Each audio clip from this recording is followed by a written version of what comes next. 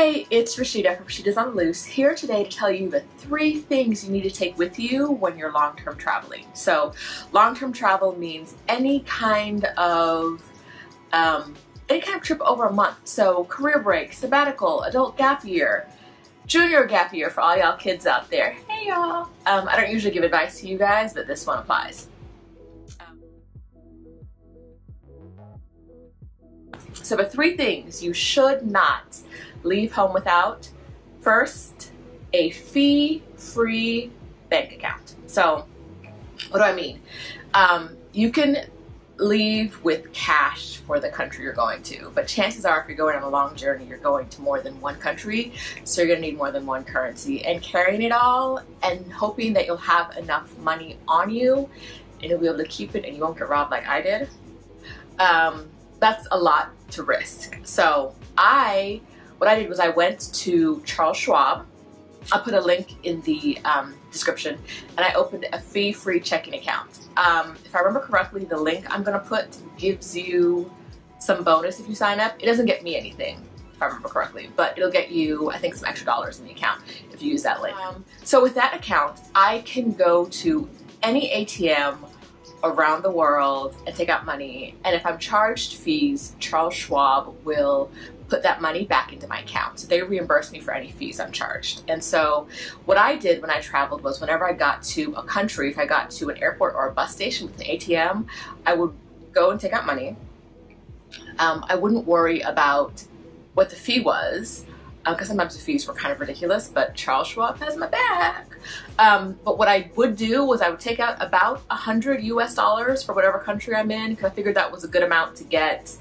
I'd probably spend it on transportation. If I had any left over, I could pay it to wherever I was lodging, whether it was a hotel or something like that. And that way I'd have enough cash for a few days. And if I needed to go back to an ATM, I wouldn't feel guilty, because if I didn't take out enough money the first time, I could go back and it would still be fee-free. So link in the description for that. The other thing you should not go on any trip without, no matter where you're going, no matter how long you're going, is travel insurance. Travel insurance is big. Now, you go online, you buy a flight, and then you see that the airline is like, for $60 more, we can protect you, blah, blah, blah. I don't do that travel insurance. What I do is I buy an annual plan, and I use that annual plan to protect me for every trip I go on in a year. So it doesn't cost as much as you think. I think my plan was like $200, and that covered everything. So no matter where I am, no matter what happens, unless I'm at home, and the only time I got hurt this year was when I was at home, it covers you. But it's one of the things to think about is what it covers you for, and you really need to look at different plans, because different plans have different coverages. But the plan I have covers me for any like flight cancellations or hotel disruptions or anything like that, but it also covers me if I get hurt. And more importantly than that, to my family, it covers me if something really drastic were to happen to me. Say I were to die, it's incredibly expensive to fly a body through any country. And so I have a travel insurance policy that would pay if anything happened to me to get my body back home. Now, it's probably not something you want to think about, but if you're going traveling long term, you don't want to put responsibilities on your family that they might not ordinarily have, and so that's something that I thought about. So I have a policy that covers me no matter where I get hurt, no matter what happens, and it's also a policy that they pay first. What I mean is that in some countries, if you don't pay during your hospital stay, you cannot leave the hospital until you pay. And in some insurance policies, you have to pay out of pocket and then they reimburse you. The policy I have, they pay first, so I don't have to pay anything out of pocket. I've never had to file a claim because I've never gotten hurt on the road, but I know other people who have and have the same policy and have been very well taken care of. Now, the third thing you need is a very, very good international data plan and phone plan, or you need an unlocked cell phone and a little bit of patience to get a SIM card everywhere you go. Now, this might seem obvious. You might think, hey girl, everywhere has Wi-Fi. I'm not gonna be on my phone that much. You'd be surprised where you need to get Wi-Fi. You would be surprised how it comes up. I went to one place, Airbnb in Paris, and in order to get into the Airbnb, I had to stand in the middle of the street, like outside of the building. So I wasn't anywhere that had Wi-Fi, and I had to use an app to Okay, and at that point, I had T-Mobile. Nope, lies. At that point, I had Verizon, and Verizon charged me $10 a day every time I used any international roaming data. So unlocking that door on the street cost me $10 with Verizon.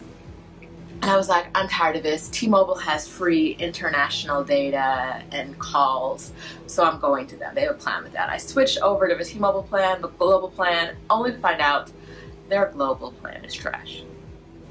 First of all, it's international for like short spurts of time, because when I was traveling, they kept sending me texts like, hey girl, you haven't been to the US in enough time for us to continue your plan. And it was like a month of being away. They were like, we're gonna cut you off if you don't connect to a US cell phone carrier, a US tower, because I'm using too much international data.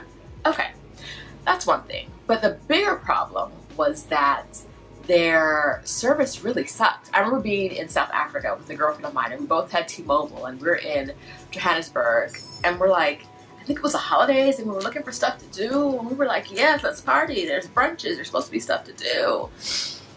But we couldn't find anything because our phones wouldn't work, so we couldn't find like the locations, we couldn't use our maps, we couldn't do anything, and we both had T-Mobile's international plan. And I've talked to other people who had the same issue. I had it in multiple countries until I found out that T-Mobile had a global plan, and then they had an upgrade that was $50 more.